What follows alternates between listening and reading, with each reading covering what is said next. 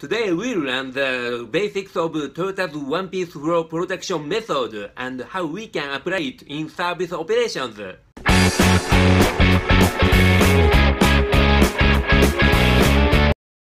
Hi, this is Magnami, Lean Sigma Black Belt. Today's theme is Toyota's one-piece flow method, which is the opposite of the batch method. Previously, I thought that this topic had nothing to do with improving service operations, so I hadn't covered this topic until now. However, this book, The Lean Farm, has achieved outstanding performance by practicing that in farming. First of all, what's the one-piece flow method? There is another book called Lean Thinking, which made the Toyota production system widely famous in the world. In that book, there is a famous story. A father and daughter competed for speed of work. The work was folding a letter, putting it in an envelope, sealing the envelope, and sticking on a mailing label and stamp. They divided the number of envelopes in half and started. The daughter did all the envelopes at once for each step, which is the batch method. However, the father did all the steps at once and completed the envelopes one by one. This is a one-piece flow method. We usually use the daughter's method, right? However, it was the father who finished earlier.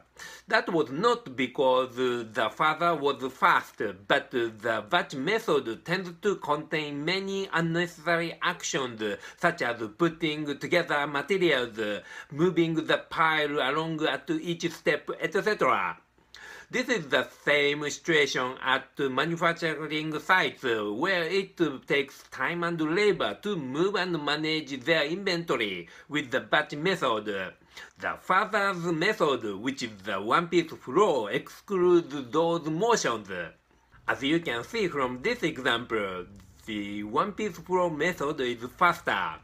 The other advantages of the one-piece flow method are that you can decrease your inventory amount and the lead time to make product is short.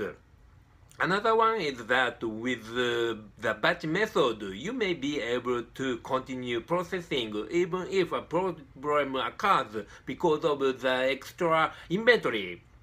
You may not even notice the problem.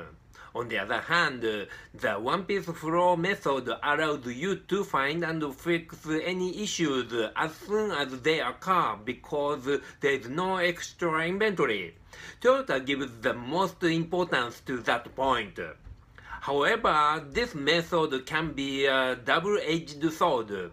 If a company has many problems or low problem-solving skills, their production lines would stop too many times and decrease productivity. It's possible that companies who have industry-standard quality implement this one-piece flow method and greatly increase their productivity. Now, how can we apply this concept of the one-piece flow in our service operations? When you see your company, you will most likely notice that everything is operated by the batch method. Companies work by department and they usually work by batch. No one doubts that that's common sense and intuitively fast.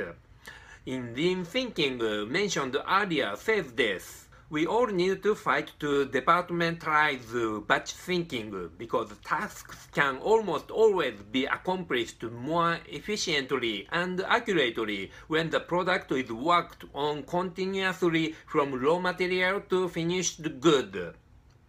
Then in the Lean Farm, how are they applying the concept of the one-piece flow? The author says this: harvest as market ready as possible. In the beginning, Our practice for all of our crops was to harvest, bring everything up to the processing area, and sort out the dirty mess later. Now we do as much processing in the field as we can, while the item we picked is in our hand. This means bringing containers or bags, rubber bands, twist ties, and washing supplies, everything we need to get the crop from soil to delivery box or bag right into the field. Well, this is amazing. They have precisely realized the concept of the one-piece grow. Even if they leave dirt and unnecessary items in the field, they will become fertilizer, and there is no waste in the process. He says though that he can't use this method for all circumstances. However, he always seeks ways to apply this concept. He says there are many more opportunities to achieve that by introducing new machines and technology. After all, it's important to keep having a goal to achieve with a sense of purpose. There are many methods and tools in Lean Sigma that may seem to apply only to manufacturing. That kind of stereotype narrows our mind and possibilities. Let's proactively try them from now on. Thank you very much for viewing. Please click the subscribe button. Also click and watch my other related videos. Thanks.